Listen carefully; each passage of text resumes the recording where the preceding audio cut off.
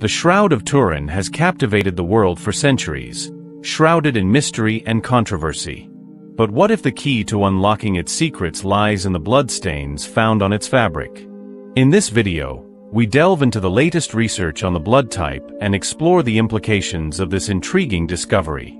Hello everyone, and welcome back to our channel. Today we're exploring one of the most fascinating and debated relics in history, the Shroud of Turin. For centuries, this cloth has sparked intense discussions among scientists, historians, and religious believers. Some say it's the burial shroud of Jesus Christ himself. Others believe it's a well-crafted medieval forgery.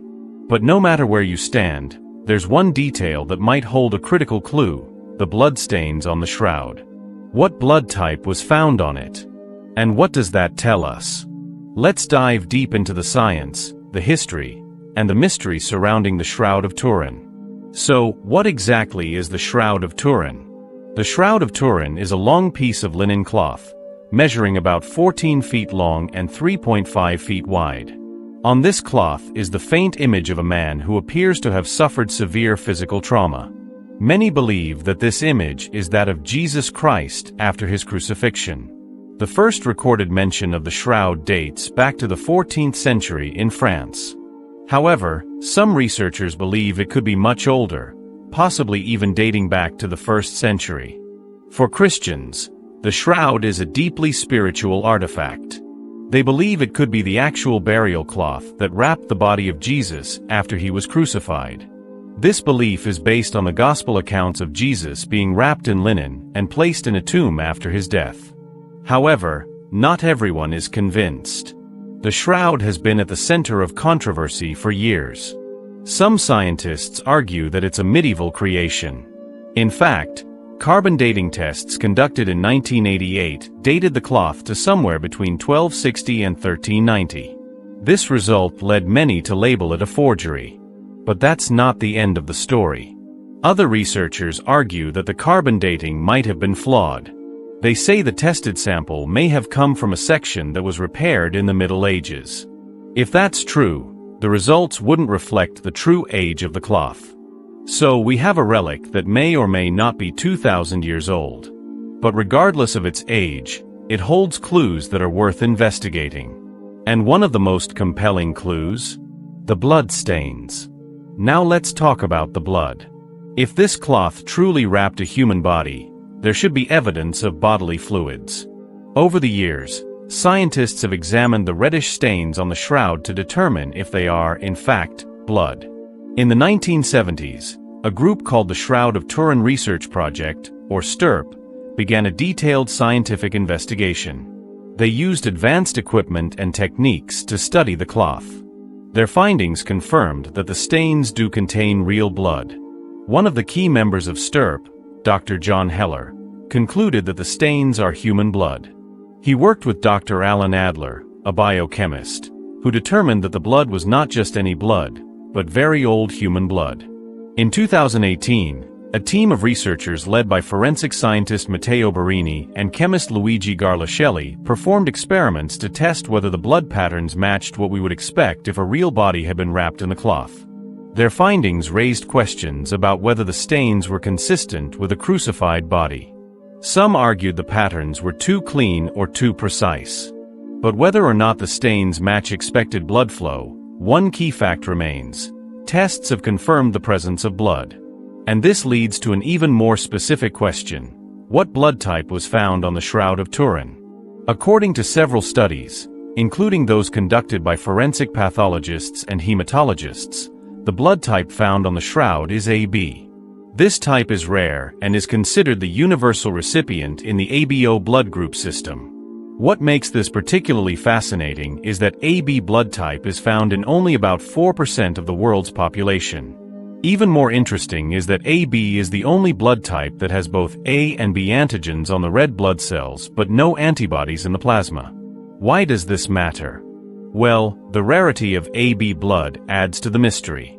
Some believe that the man on the shroud must have been someone unique, possibly someone divine, to have had such an uncommon blood type.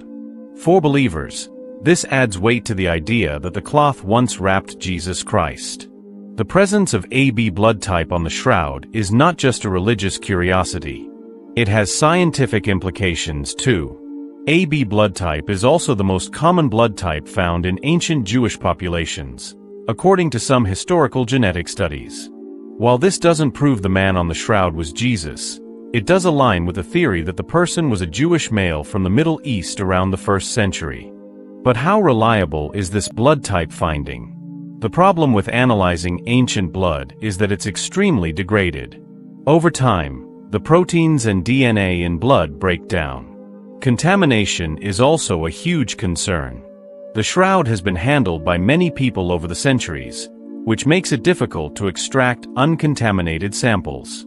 Despite these challenges, researchers have used a variety of methods, including serological tests and immunological markers, to determine the blood type. Most of these studies agree on the AB classification, although some critics argue that these tests may not be fully accurate due to the sample conditions.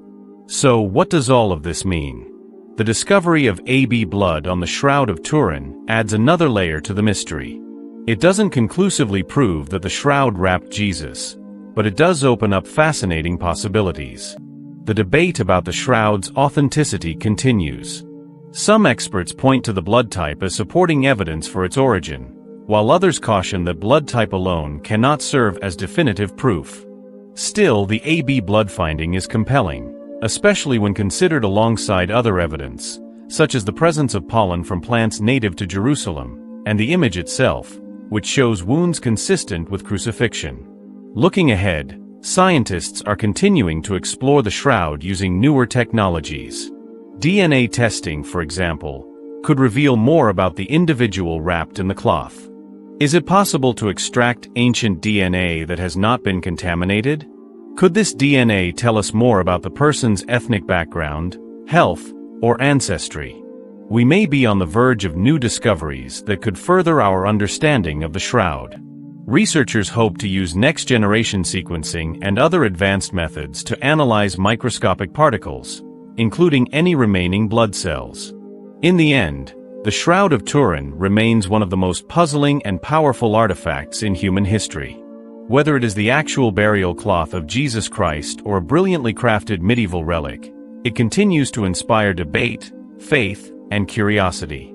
As we uncover more about the blood type found on the shroud, we gain not only scientific insight but also a deeper appreciation for the mysteries of the past.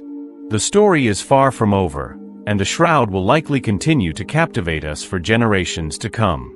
Thank you for watching, and if you enjoyed this deep dive into the Shroud of Turin, be sure to like, subscribe, and let us know your thoughts in the comments below. What do you think about the AB blood type discovery? Does it change your view of the shroud? We'd love to hear from you.